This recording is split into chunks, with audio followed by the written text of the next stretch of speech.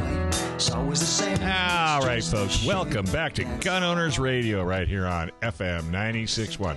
AM 1170. The Answer. Hey, did you know Firearm Policy Coalition is one of the key plaintiffs in Miller versus Becerra, the assault weapons lawsuit? Well, Firearms Legal Coalition works on the state and federal level and have filed some of the most important Second Amendment lawsuits to date.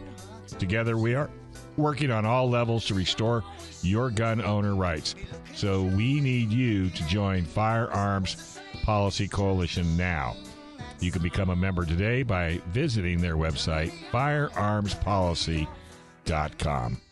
So you got some update on the... .org. Firearmspolicy.org. Oh, I'm sorry, firearmspolicy.org. Yep, they're awesome. Firearmspolicy.org Yeah, they really are crucial. They are on a mission, and they've been extremely supportive of San Diego County gun owners. Of course, Miller versus Becerra, we've talked about that. Miller versus Becerra is hopefully going to get rid of the assault weapons ban. Hopefully, that's the idea, and that full trial is going on January 21st. So we'll let you know exactly what goes on there. But last week they filed yet another lawsuit. And this is, people may be familiar, it's the Renna versus Becerra, Renna, R-E-N-N-A versus Becerra. And I'm just going to read a little bit. Federal Second Amendment and 14th Amendment lawsuit challenging California's recently expanded roster handgun ban, which requires the removal of 3 firearms for everyone added, as well as the ban on self-manufacturing handguns not on the DOJ's roster. So everybody knows you have to be on the roster to be able to sell a firearm in California, and they just expanded that. They just changed that law a little bit they changed the requirement for the firing pin, the serialized firing pin, but it's still impossible to comply with. And if you added a firearm to the list, you have to take 3 off, and there's no real explanation as to how they determine which 3. So really, in a way, it was already it was a de facto pistol ban. Not it was a de facto pistol ban. And then they passed this law, which was a wolf in sheep's clothing, saying, hey, we're going to change this firing pin requirement so to make it easier to comply with. But really what it's going to do is it's going to accelerate this ban. If you go into a gun shop in 49 other states, you have a huge selection of firearms, where if pistols specifically in California, you just don't have that. So they filed suit, and I just wanted to they have the plaintiffs here listed. Lana Renna, Daniel James, and Lana is actually, she's my neighbor. And Lana actually is the reason that she needs a gun, a pistol, that is not on the roster is that she actually has a physical, she has a problem with her wrist. And it's very hard for her to rack. Probably carpal tunnel.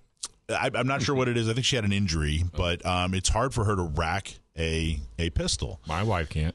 So she's been, it's very difficult for a lot of people. Well, and that's what I'm saying. Even if you don't have an injury, a lot of people, especially women, don't have that physical strength to rack some of those things. Some guns are harder to rack than other guns. So she was actually out of state with her husband and said, hey, this Smith & Wesson EZ that we talked about a few weeks ago, which is specifically designed for, 1, concealment. It's small. But 2, it's designed to be more easily racked, so you can use it without a whole lot of wrist strength. She said, this is perfect. This fits me perfectly. Comes back to California. No can do. It's not on the roster. Well, my buddy from Texas says, well, just get your wife one of these EZs. I go, you can't do it. Yeah, and these are guns that are commonly available to Americans all over the country, really, because I don't think anyone else has a roster type thing, do they? Other states? We're it. I think we're it. I thought New York tried that and it didn't work out or something. Maybe Massachusetts. It wasn't any. There have been variation. Nothing like compared what we have. Yeah, nothing like this roster. I mean, this roster is truly a pistol ban. It's a slow-moving pistol ban. So some of the other folks on there, Danielle James, those of you who shop at Poway Weapons and Gear may know her. She runs Poway Weapons and Gear. Hannah Spausta, who's a friend of mine.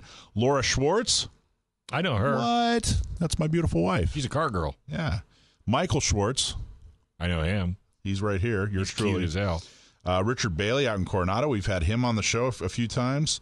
Matt Clear, a lot of you have trained that he's with Active Shooter Defense School. Justin Smith, who I believe works at Discount Gun Mart. I hope I didn't get that wrong. John Phillips, Poway Weapons and Gear, Cheryl Prince, Darren Prince, North County Shooting Center, Ryan Peterson, Gunfighter Tactical, San Diego County Gun Owners, of course. Second Amendment Foundation. Those are the plaintiffs. Now, the reason I wanted to read all that off. You can put my wife on there if you like. Okay. I'm serious, because she's really upset that she can't get a pistol that she can shoot. Okay. All right. And but the reason I wanted to read that off is, we get asked a lot, like, well, hey, how are all these, there are all these different organizations, and, how is everybody working together? Well, this lawsuit is a perfect example. And it's a perfect example of how, different organizations, companies, individuals are all coming together for a common cause. We're all working together to get this lawsuit done and filed and funded. And, lawsuits are very expensive. They take a lot of time. They take a lot of effort, but we're all coming together to do that. But it's also an example of something else. Our Second Amendment rights truly in the nation, there's no fight in a lot of other states, depending on the state. We're not winning the Second Amendment fight in Alabama, where 20% of the population has a CCW, and that's not where the fight is. The fight for the Second Amendment, to restore and protect the Second Amendment, is coming right through Southern California. All these lawsuits, everything that we're doing, all the cooperation that's happening, the community that we formed in San Diego, the fight for the Second Amendment is going right through San Diego, and that's not a coincidence. And if it doesn't work, the rest of the states are watching California to see what happens. Well, it better work, Oh, no, I know. Yeah, but I'm just saying, it's no different than smog laws. We had 49 state cars and a 50 state car, and that was California. Unfortunately, we lost that war. Turns out, we have cleaner air for it, so I don't have a real issue with that. Yeah. But the gun thing is the same exact thing. Yep. If they can pass these ridiculous gun laws, they're going to push it through the next 49 states. Absolutely. And, people are we've talked about this many times, how 20 years ago, everybody was running to Washington and Oregon to get to their freedom. And Washington and Oregon, they're totally anti-gun at this point. Right. And then they were going to Nevada, and, everybody's going to Arizona. Well, what just happened in Arizona? Arizona just voted for Biden, number one. And number two, they voted for their new state senator, who replaced a veteran. She was very pro-Second Amendment. Their new state senator is Mark Kelly, who is the head of an anti-gun organization. So the state of California, everybody's been walking around Southern California talking about how they're going to escape to Arizona, the last stronghold of gun rights. Okay, well, they just voted for Biden and Mark Kelly. Yeah. So running... it didn't work. It's not going to work. Stay and fight. Stay and fight. But this is, I wanted to show people we're in the fight. We're doing this. Yeah. This is happening. So it's going to be a lot of good news. People want to know when is all this going to happen? It takes a lot of time. But go to Firearms Policy Coalition. If you just go to firearmspolicy.org/Renna, RENNA. So firearmspolicy.org/Renna. You can read all about this case. Join San Diego County Gun Owners and help us. Join Firearms Policy Coalition and help us.